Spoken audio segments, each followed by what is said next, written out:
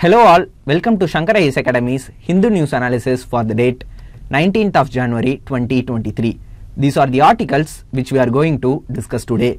With this, let's start with our first news article for the day.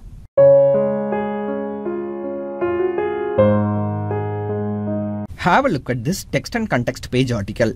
This article gives us an overview about eco-sensitive zones.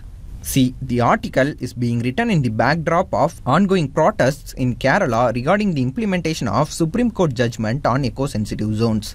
Now, in this discussion, we will try to learn about eco-sensitive zones, protected areas, then also about the Supreme Court judgment on eco-sensitive zones. Finally, we will also try to understand why there were protests in Kerala.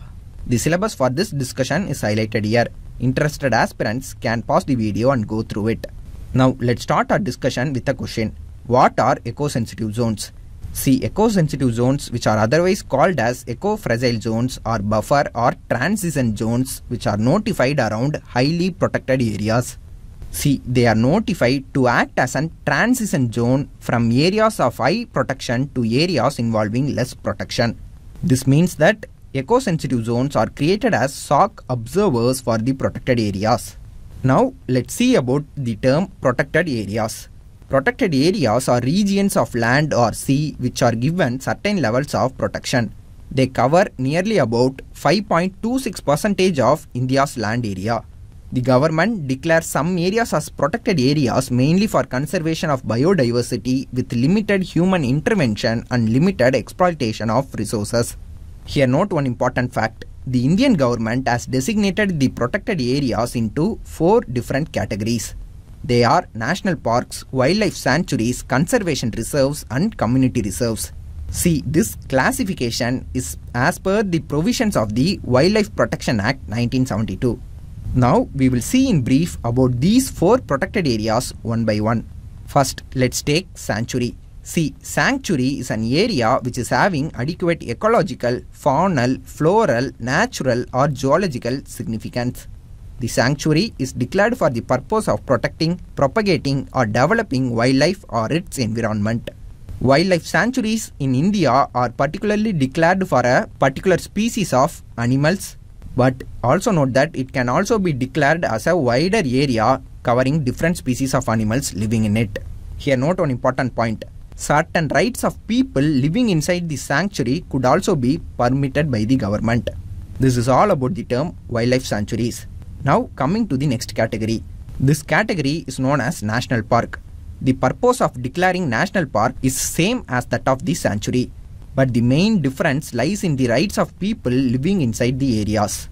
See, in a sanctuary, certain rights can be allowed, but in a national park, no rights are allowed. For example, grazing of any livestock is prohibited inside a national park, while in a sanctuary, grazing may be allowed with permission from the chief wildlife warden. So, from this, we can conclude that wildlife sanctuaries are protected areas with less protection, while national parks are protected areas with more protection comparatively when compared with wildlife sanctuaries. Now, moving on to see about conservation reserves. See, the conservation reserves can be declared either by the central government or the state governments. Conservation reserves are particularly the areas located adjacent to national parks, wildlife sanctuaries and those areas which link one protected area with another. Here, note that by declaring an area as a conservation reserve, the rights of the people living inside such protected areas are not affected. This is all about conservation reserves. Now, finally, we will see about community reserves. See, the community reserves can be declared by the state government. Know that if an individual or a community has volunteered to conserve wildlife and its habitat, then any private or community land which are not comprised within a national park, sanctuary or a conservation reserve can be declared as community reserves. They are particularly declared for the purpose of protecting traditional or cultural conservation values and practices. Here, note that sanctuaries, national parks and conservation reserves can be declared both by the central government and the state government, but the community reserves can only be declared by the state government. This is all about the 4 different types of protected areas. Now, we will see the difference between protected areas and reserve forest. First of all, know that reserve forest means the forest which are to be declared by the state government under Section 20 of the Indian Forest Act 1927. The major difference between the protected areas and the reserve forest lies in the rights of the forest-dependent communities. See, the protected areas do away with the rights of forest-dependent communities who are residing on the forest land. Specific activities are allowed inside protected areas, but the communities would need to get special permission from higher officials like the Chief Wildlife Warden to carry out such permitted activities. Whereas, in the case of reserve forests, the rights of forest-dependent communities are not completely restricted. See, in a reserve forest, the communities can carry out regular activities with the approval of local level forest settlement officer. To say simply, in India, the protected areas such as national parks, wildlife sanctuaries, etc. enjoy considerably a higher degree of security as compared to the reserve forest. Now, what about the rights of forest-dependent communities provided under Forest Rights Act 2006? See, the Scheduled Tribes and Other Traditional Forest Dwellers Recognition Act 2006, which is also known as Forest Rights Act, recognizes the customary and traditional rights of forest dwellers on forest land, including the protected areas. The rights of scheduled tribes to collect honey and forest wood from the protected areas are given to these communities by this particular act only. Now, coming back to eco-sensitive zones, which the article talks about. Generally, the land within 10 km of the boundaries of the protected areas such as the national parks and wildlife sanctuaries is to be notified as eco-sensitive zones. See, the width of the eco-sensitive zones differs from one protected area to the other. However, as a general principle, the width of the eco-sensitive zone is to be maintained at 10 km around the protected areas. But note that if any particular place holds larger ecologically important sensitive corridors, then the areas beyond 10 km can also be notified as eco-sensitive zones. Now, talking about the issues associated with the notification of eco-sensitive zones. See, the 2002 Wildlife Conservation Strategy envisaged lands within 10 km of the boundaries of protected areas to be notified as ecologically fragile zones under the Environment Protection Act 1986. Then, 3 years later, the National Board for Wildlife decided to delineate site-specific eco-sensitive zones to regulate specific activities instead of prohibiting them. Therefore, in May 2005, the Ministry of Environment, Forest, Climate Change issued guidelines to the states and union territories to propose eco-sensitive zones. But the states and union territories didn't took any major steps in this regard. So, on June 3, 2022, the Supreme Court gave further directions on eco-sensitive zones. Firstly, the Supreme Court said that Ministry of Environment, Forest and Climate Change guidelines should also be implemented in the areas that are proposed by the state governments to get notified as protected areas. The court further said, hereafter, the eco-sensitive zones are to be notified within a 10 km radius of yet to be proposed protected areas.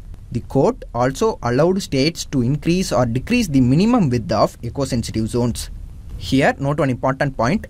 If the protected area is already notified, then eco-sensitive zones can be declared to an extent of 1 km from the borders of the protected area. But if a protected area is to be notified after this particular judgment, then the area needs to have a 10 km eco-sensitive zone around the protected area itself. This is all about the first direction given by the Supreme Court on eco-sensitive zone issue.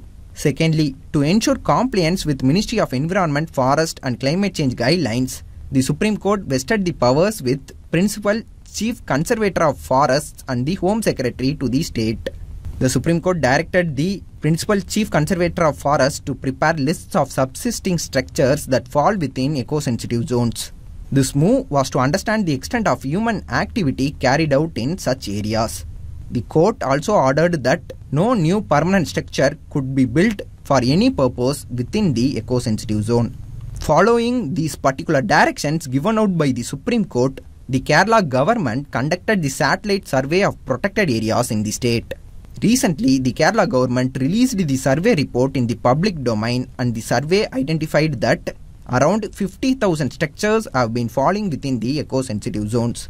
Opposing this survey, the farmers and local residents are now protesting against the Kerala government. They are saying that thousands of structures have been missed in the satellite survey and also the survey does not reflect the ground reality. This has only led to protests in Kerala. The community in Kerala are saying that Supreme Court directions take away their customary and traditional rights over the forest. With this, we have come to the end of this discussion. Through this discussion, we have seen about the term eco-sensitive zones and the Supreme Court's recent directions regarding the eco-sensitive zones and the Kerala government's subsequent satellite survey carried out on this regard and the protests which were against the Supreme Court directions which are going on in the state of Kerala. We also saw about the protected areas and the 4 different types of it. With these learned points, now let's move on to the next news article discussion. See this article here. The article states that Cuba had developed 5 vaccines for COVID-19 so far. It is working on vaccines for pulmonary, prostate and breast cancers. Apart from these vaccines, Cuba is also working on therapeutic medicines for Alzheimer's and Parkinson's diseases. In this context, let's revise about Alzheimer's disease. See, we are going to see about Alzheimer's disease because it is one of the common disease affecting old age population. See, Alzheimer's disease is a brain disorder that slowly destroys memory and thinking skills. It reduces the ability to carry out even the simplest tasks. In most old age population, symptoms of Alzheimer first appear in their mid-60s. Alzheimer's disease is the most common cause of dementia among older adults. Now, what is dementia? See, it is a term used to describe a group of symptoms that affects memory, thinking and social abilities. Plaques and tangles in the brain are considered as the main features of Alzheimer's disease. We know that neurons transmit messages between different parts of the brain and from the brain to muscles and organs in the body. Alzheimer's disease leads to the loss of connections between nerve cells, that is neurons in the brain. This damage initially takes place in parts of brain involved in memory, including the cortex and hippocampus.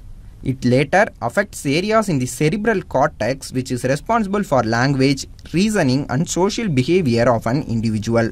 As we discussed, memory problems are generally the first signs of this disease. A decline in other aspects of thinking like finding the right words for communication, spatial issues and impaired reasoning or judgment signal the very early stages of this disease. People with Alzheimer have trouble doing everyday things like driving a car, cooking a meal or paying bills. They may ask the same questions over and over repeatedly. As the disease progresses, some people become worried, angry and violent. Currently, there is no cure for Alzheimer's disease, but there had been significant progress in recent years in developing and testing new treatments. One such medication is aducanumab. It is recommended for those with early onset Alzheimer. Also, recently a new drug called lecanemab was currently approved for the treatment of Alzheimer. That's all regarding this discussion. Through this discussion, we came to know about the disease Alzheimer. With these learned points, now let's move on to the next article. Now look at this data point article given here. This article shows the dietary patterns in different states. To be precise, it is about the consumption of fried food and aerated drinks. So in this discussion, let us see the important points mentioned in the article. First of all, let us see the data given in the National Family and Health Survey 5 conducted in 2019 to 2021. As per the survey, the consumption of fried foods and aerated drinks is relatively higher in the states of Goa and northeastern and eastern states when compared to the rest of India. According to the survey, over 22% men drank aerated drinks daily in Goa and 10% women did the same in Assam. In Mizoram, about 83% of women consumed fried foods daily while 38% men did the same in Odisha. See, this is an worrying data because regular consumption of such foods is linked to chronic diseases. According to WHO's Department for the Prevention of Non-Communicable Diseases, consumption of such added sugar is a major factor behind obesity and diabetes. Studies by the Harvard School of Public Health showed that the consumption of fried foods leads to the development of type 2 diabetes and heart disease. Moreover, consuming fried food made out of used oil leads to high blood pressure, high random glucose levels and high triglyceride levels. This cluster is called as metabolic syndrome. This condition increases the risk of developing heart diseases, diabetes, stroke, or all three combined together. For India, this is a bad news.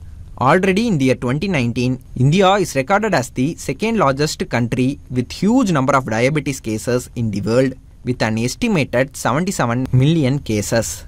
These are the important points given in the article. Now let's see the graphs. As you can see, chart 1A and chart 1B depicts the state-wise share of daily consumption of aerated drinks among men and women respectively. The data given is for 2019 to 2021 against the change in the share from 2015 to 16.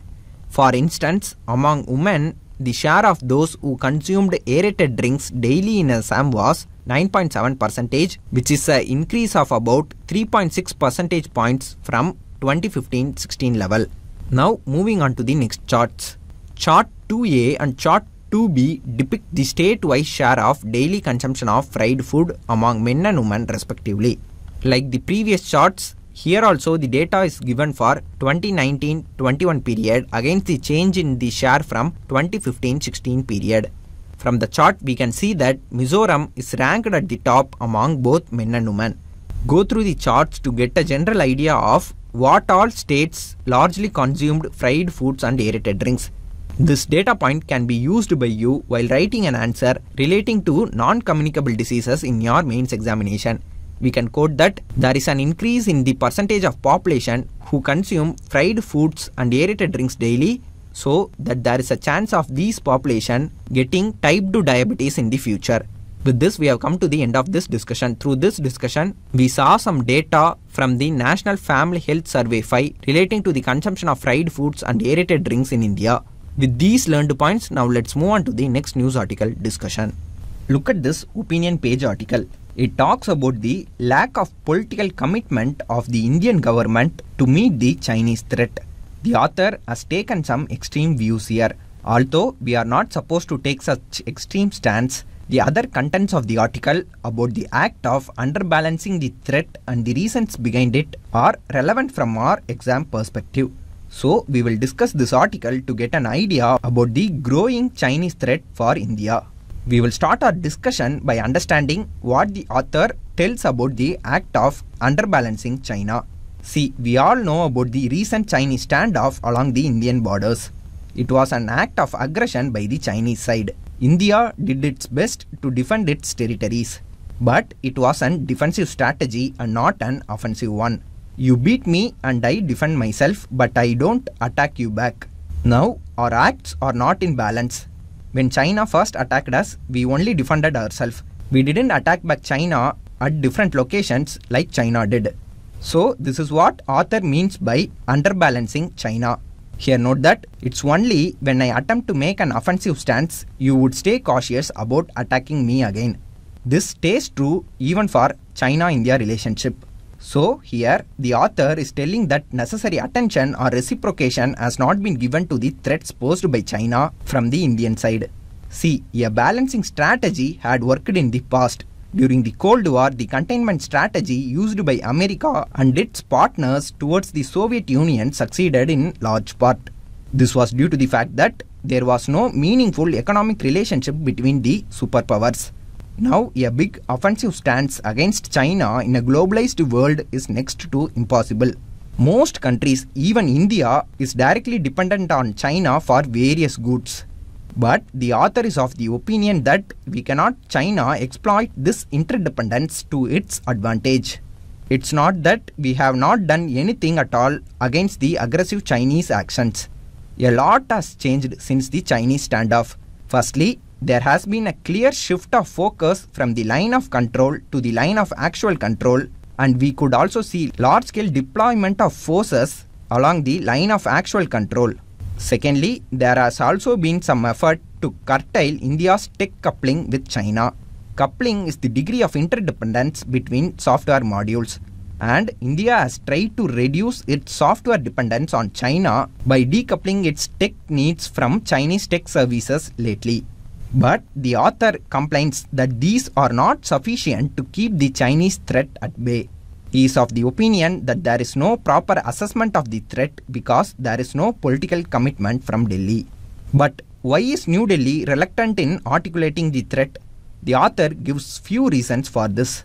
Firstly, the Indian approach is based on the belief that balancing China is filled with risks. As I told you earlier, the balancing strategy which worked in the past may not work now.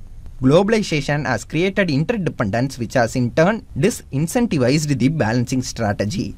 Secondly, responding to China could potentially spread the fight. This would create more flashpoints along the line of actual control. The Indian government particularly does not want this to happen. Thirdly, New Delhi wants to avoid any uncertain outcomes of a military escalation with a superior power. All these seems to be valid reasons for underbalancing China according to the article. But there are risks associated with this as well. With no action from the Indian side, Chinese would increase their tempo of territorial pursuit. See, in the year 2020, China started an armed conflict in the region of Aksai Chin. But if you note carefully, during the past months, there had been another flashpoint along the line of actual control in the region of Arunachal Pradesh. So, this is an example of China increasing its territorial pursuit along the different areas of LAC itself. If India had responded aggressively to the armed conflict which China opened against India along the Aksai Chin in the 2020 itself, this particular incident in the Arunachal Pradesh would not have happened. Secondly, when we don't articulate our red lines clearly, our partners and neighbors would also remain confused as to when they should come for our aid. Now, you may wonder what would happen if we clearly spell out our red lines. Of course, there is a possibility of escalation. But the author of this article is of the opinion that we can't keep postponing the threat at the cost of our territory. So, the author suggests few options that are available to us to tackle China. Firstly, he says that India can go for a calibrated escalation. That is, New Delhi could employ a tit-for-tat strategy and consider occupying unmanned areas on the Chinese side. But he also says that India must be prepared for similar actions from the Chinese side.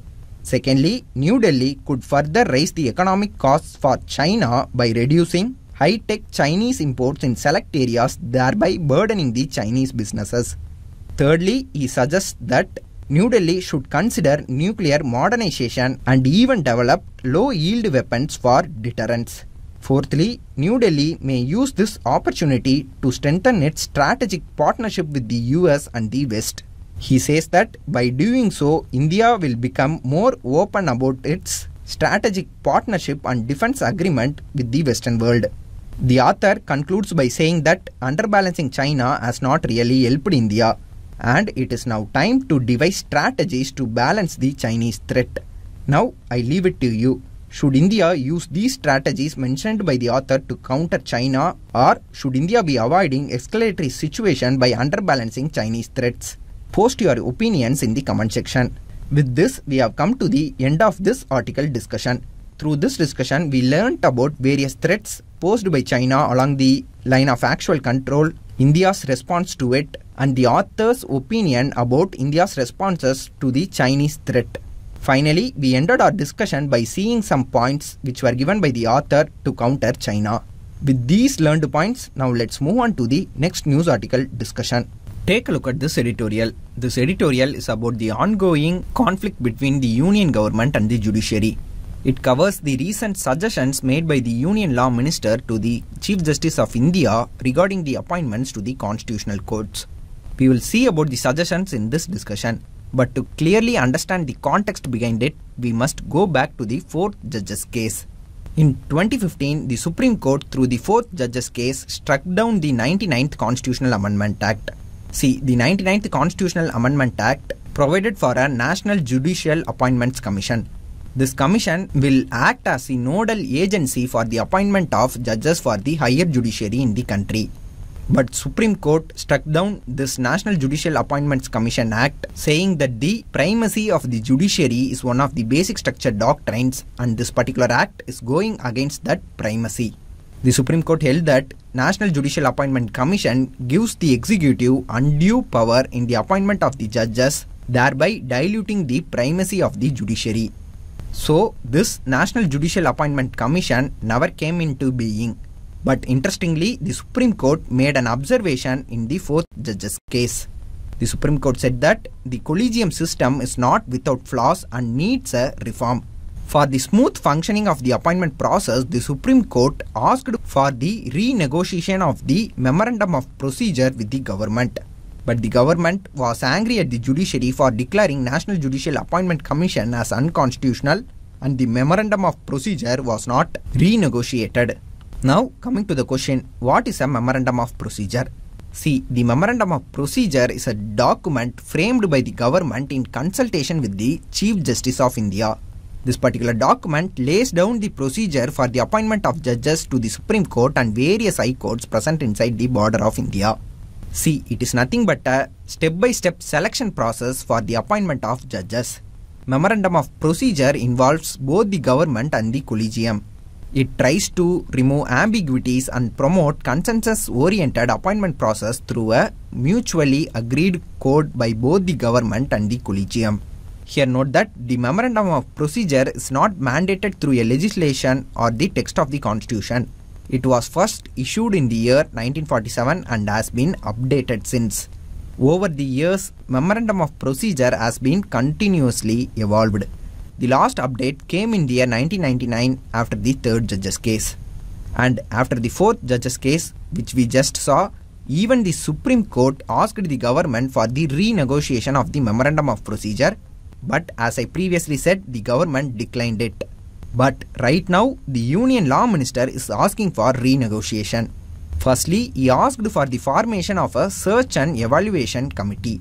The Search and Evaluation Committee will suggest names to the Collegium in the High Courts and the Supreme Court for appointments. And this committee will have government representatives. Secondly, he asked for the Union Government representation in the Supreme Court Collegium and the State Government representation in the High Court Collegium. In addition to this, recently the government has been delaying to act on the recommendation made by the Collegium, and it has also been ignoring reiterated names even after multiple reconsiderations. This calls into question the motive behind the Union Law Minister's recent action. The editorial says that the Union Law Minister asking for a reform in the collegium system is valid. Also, the editorial says that there is no denying that the collegium system has some flaws that needs to be addressed. But launching a campaign against the Supreme Court and trying to discredit the institution as a whole is not the right way to go. Now, coming to the question, is there a right way to address this crisis? Yes, there is a step that can be taken to address the current crisis. The keyword here is neutrality. See, there must be a neutrality between the government and the judiciary regarding the appointments to the higher judiciary. The government must take steps to introduce a new legislation that brings in transparency in judicial appointments and at the same time must ensure the independence of the judiciary. Here we can look at the National Judicial Commission of Kenya for inspiration. This particular Commission of Kenya is a 11-member body with representation from all stakeholders like Executive, Judiciary, Bar Council, Public Service Commission and also women members.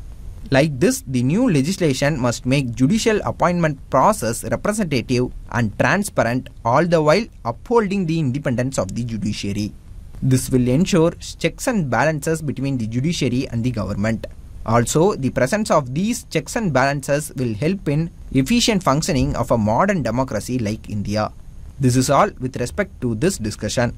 Through this discussion, we saw about Memorandum of Procedure, the 4th judge's case regarding Memorandum of Procedure and the government stand then and now, and the recent suggestion made by the Law Minister to the Chief Justice of India regarding the appointment process, which called for inclusion of government's representative in the collegium.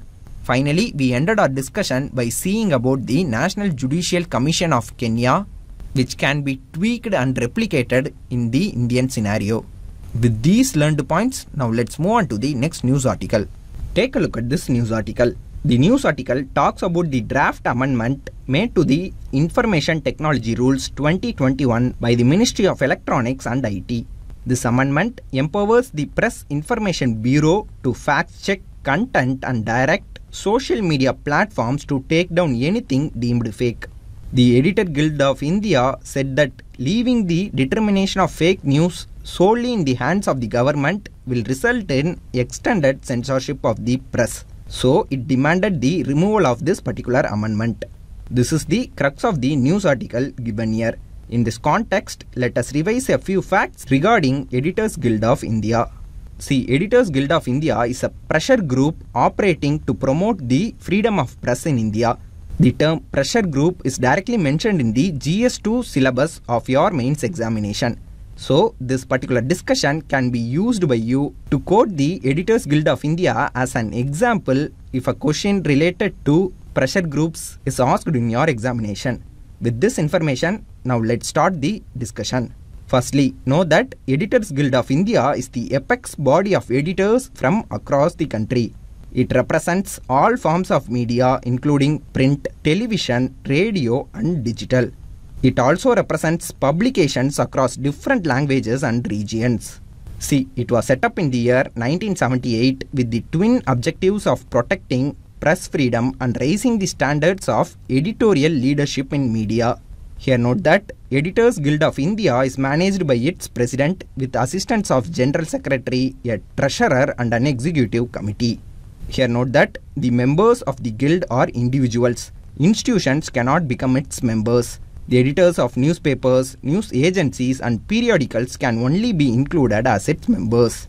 Now let's see the reason behind the establishment of Editors Guild of India. As you all know, emergency was imposed in India during the last quarter of the 20th century. To be precise, emergency was imposed in the year 1975 and which got extended till the year 1977. During this period, freedom of press was curtailed in India. Many prominent editors of the time felt that the lack of an organized forum of editors was one of the reasons for the sustained suppression of press during this period. So, the Editors Guild voiced concerns of press freedom abuse with the Parliament and the executive of the time. It worked hard to restore press freedom and other freedoms that had been eroded by constitutional amendments and executive orders. Due to its consistent work, even the freedom to report the proceedings of Parliament, which was taken away in the year 1976, was restored. This is the reason why Editors Guild of India was formed. See, it was formed to promote the freedom of press during the period of emergency in India. Now, subsequently, when the central government proposed a harsher anti-defamation law in the year 1986, the Editors Guild led nationwide protest that forced the executive to abandon this plan. Later, in the year 2001 also, when the then government passed the Prevention of Terrorism Ordinance, it included provisions such as preventive detention of journalists based on mere suspicion. The Editors Guild protested vigorously against this. It ensured that when the ordinance was converted into a law, these threats to press freedom were removed. The threats to media freedom from non-governmental sources have also been resisted by this particular organization. At the same time, the Editors Guild has been striving for improving standards of newspaper editors. It had brought a code of ethics of editors. When editors report harassment from those in positions of authority, the Editors Guild investigates and makes recommendations to the relevant governments and institutions. For example, when there were widespread allegations of media bias during the Gujarat riots, the Editors Guild dispatched a fact-finding team to the state which investigated the complaints and widely disseminated its findings. This is all about Editors Guild of India. Through this discussion, we saw some points regarding Editors Guild of India, which is a pressure group operating in the field of press. With these learned points, now let's move on to the next news article discussion. See this news article here. Yesterday, the Union Minister of Shipping, Waterways and Ports had launched an initiative called Bharat Pravag. The minister, while launching the initiative, said that rivers and seas should become part of the country's social feelings and the people living away from them should also be reminded of their significance. This is the crux of the article given here. In this context, let's understand about this new initiative called Bharat Pravag initiative. See, this particular initiative comes under the Union Ministry of Shipping, Waterways and Ports.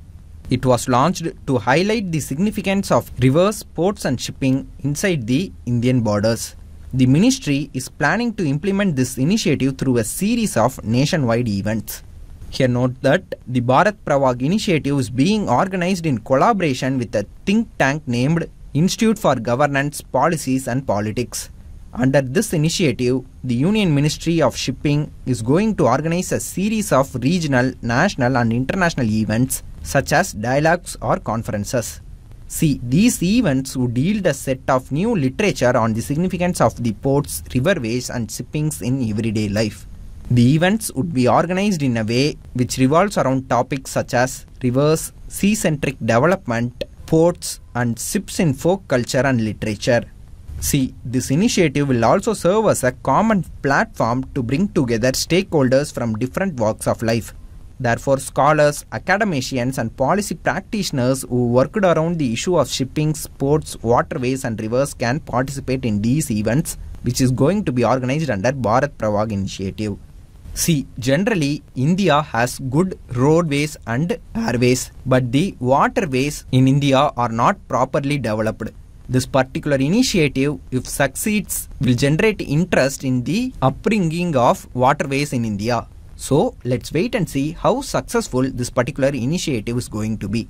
With this, we have come to the end of this discussion. Through this discussion, we have seen about the Bharat Pravag initiative. With these learned points, now let's move on to the next news article. Now, let's take this editorial article for our discussion. This editorial talks about the tug-of-war situation between the Indian judiciary and the Union government regarding the basic structure doctrine. Here note that there has been constant battle between the Union government and the judiciary regarding the collegium system. So this issue regarding the basic structure doctrine is only a supplementary to that issue.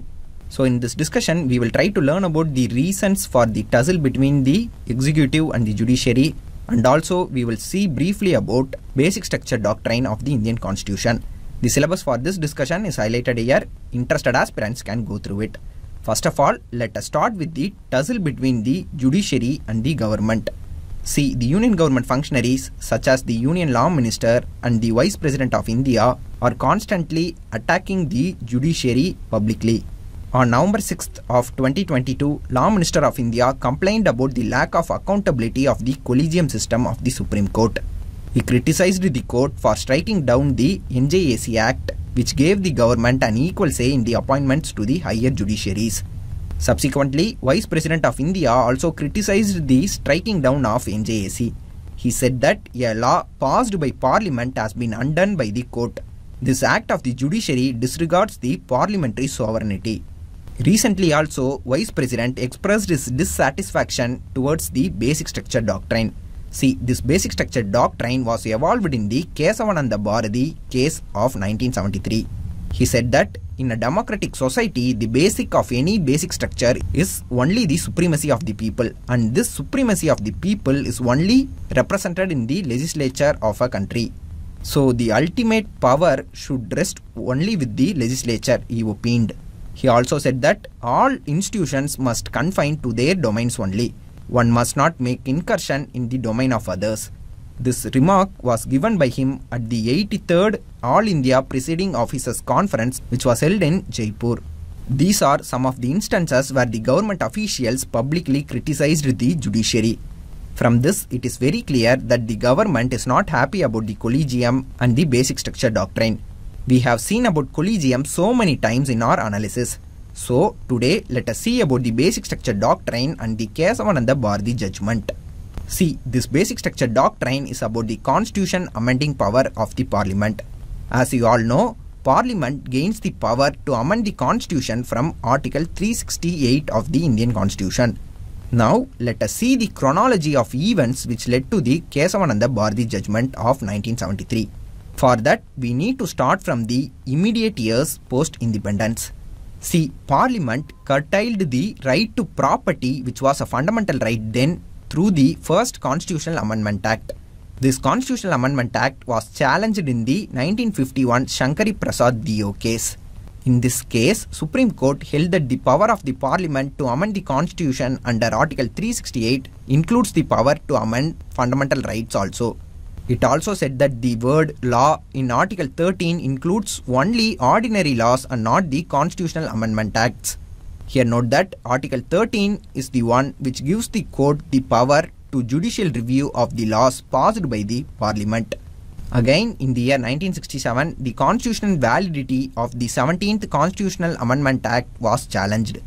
This act inserted certain state acts in the 9th schedule of the Indian Constitution. This particular case is known by the name Golaknath case. In this case, the Supreme Court reversed its earlier judgment. It said that the Parliament has no power to amend the fundamental rights, and the law in Article 13 includes the constitutional amendment also.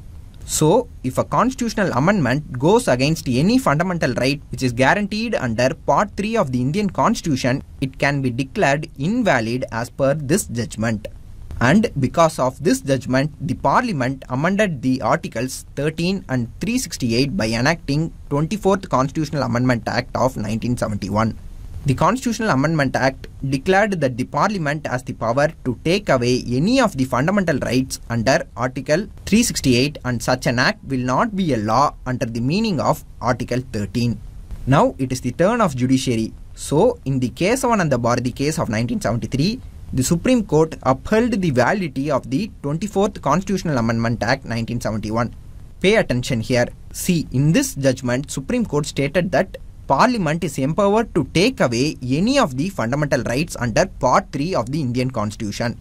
At the same time, Supreme Court introduced a new concept called Basic Structure Doctrine. According to this doctrine, the Supreme Court ruled that the power of Parliament under Article 368 does not enable the Parliament to alter the basic structure of the Constitution. This means that Parliament cannot take away a basic right which forms part of the basic structure of the Constitution itself. And this is how exactly Basic Structure Doctrine came into being. From this we can see that Basic Structure Doctrine is nowhere mentioned in the Constitution itself. It was a new invention by the Supreme Court in the Kesavananda Bharati judgment. Prior to this judgment, there was no such thing called as Basic Structure Doctrine. This is all about the basic details about Basic Structure Doctrine and how it came into being. Now let's see about the favoring arguments of the author regarding the basic structure. Firstly, the author is saying that Indian Constitution was adopted and is based on a set of principles. Some of the principles are rule of law, which is implicitly mentioned in Article 14 of the Indian Constitution, parliamentary system of government, separation of powers of the legislature, executive and judiciary, independence of judiciary, etc. are all form part of the Basic Structure Doctrine. The elements of the Basic Structure Doctrine innovated by the judiciary reflects the principles of the Constitution when it was initially adopted. So this is the first argument of the author favoring Basic Structure Doctrine. Now coming to the second argument. See, the Basic Structure Doctrine prevents the harming of the Constitution by altering the principles through amendment. For example, the basic structure of our Constitution includes the parliamentary form of government. So the government cannot amend this to make India a presidential form of government. Thirdly, the author is quoting the address of a German professor to support the Basic Structure Doctrine. He says that any amending body organized within the statutory scheme cannot challenge the fundamental pillar supporting its constitutional authority. By pointing out this, the author is saying that Parliament derives its power from Constitution. So it has no power to amend the fundamental pillars of the Constitution from which it derives its powers.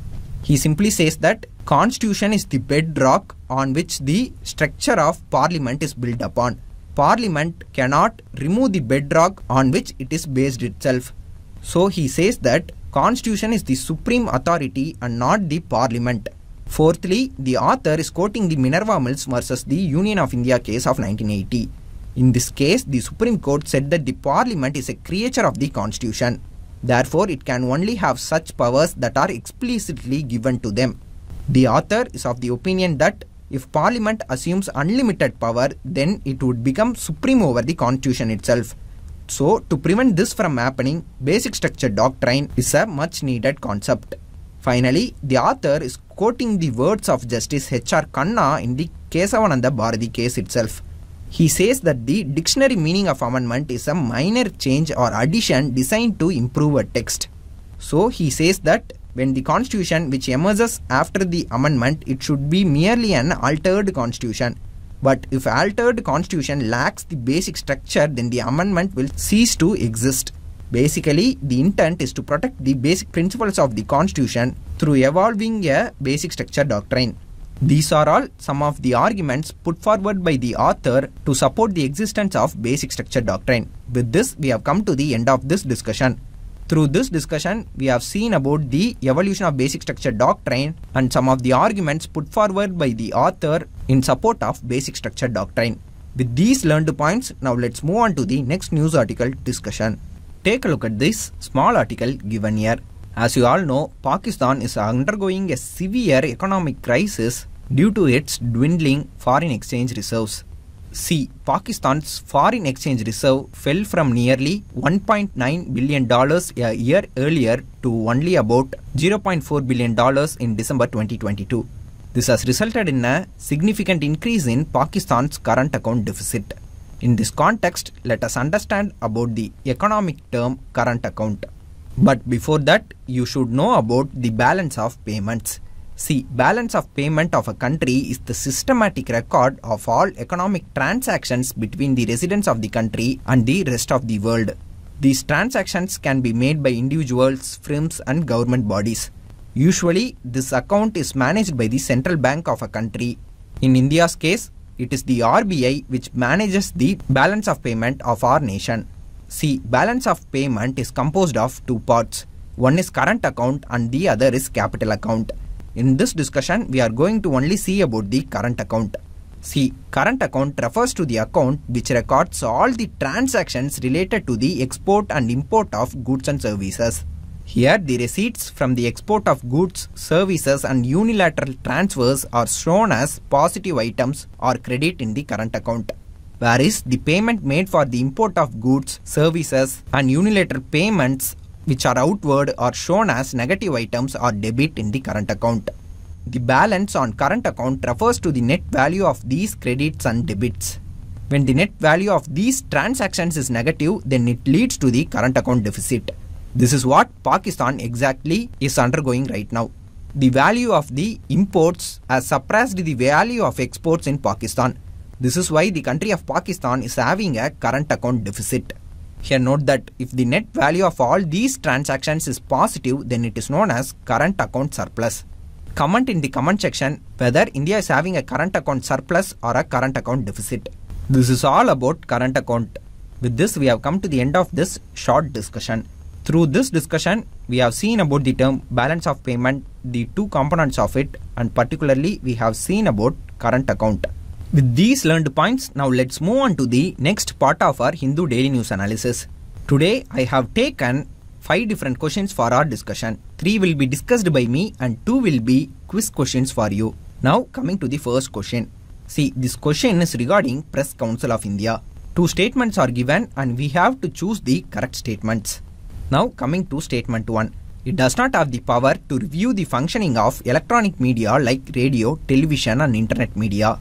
But before solving this statement, we will see a few facts regarding Press Council of India. See, Press Council of India is a statutory body established under the Press Council of India Act 1978. Here note that it is a quasi-judicial autonomous authority which was established by India according to the report of First Press Commission.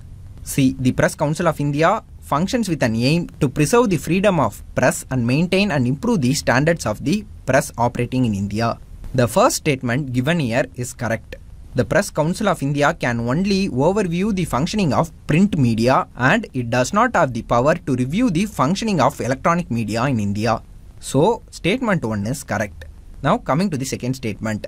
They can penalize newspapers, news agencies, editors and journalists for violation of the guidelines. See, this statement is wrong. They don't have any penalizing powers. The question asks for the correct statement. So the correct answer for this question is option A, 1 only. Now moving to the second question. Let me read out the question first. This disease is the most common cause of dementia among older adults. Plaques and tangles in the brain are considered as the main feature of this disease. People with this disease have trouble doing everyday activities like driving a car, cooking a meal or paying bills. Recently, a new drug called lecanemab was approved to treat this disease. The disease discussed here is what? 4 different options are given and we have to choose the correct disease. See, the answer for this question is option A. Here note that all the options given here are closely related. all affects the nervous system and the brain. But the clue here is lecanemab, which is related only to Alzheimer. See, this drug was recently approved for commercial usage against the patients who are suffering from Alzheimer's disease. See, it is a type of monoclonal antibody which is used to treat persons who are affected by Alzheimer. So, the correct answer for this question is option A, Alzheimer's disease. Now, moving on to the third question. See, this question is about balance of payments. Let me read out the question first. Balance of payments is an accounting statement that records monetary transactions between non-residents and the rest of the world, residents of a nation and the rest of the world, residents of a nation and non-residents.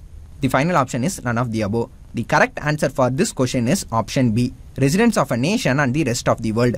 See, balance of payment is an accounting statement which records monetary transactions between residents of a particular nation and the rest of the world. As we already saw, balance of payment has two components to it. One is the current account and the another is the capital account. Both these accounts are directly related to the transactions between residents of a particular nation and the people of the rest of the world. So, the correct answer for this question is option B. The quiz questions for you all is displayed here. Interested aspirants can solve these questions and post the correct answer in the comment section. Mains practice question is displayed here. Interested aspirants can write the answer and post it in the comment section. With this, we have come to the end of this discussion. If you have liked our video, please hit the like button, do comment and share it with your friends. Thank you for listening.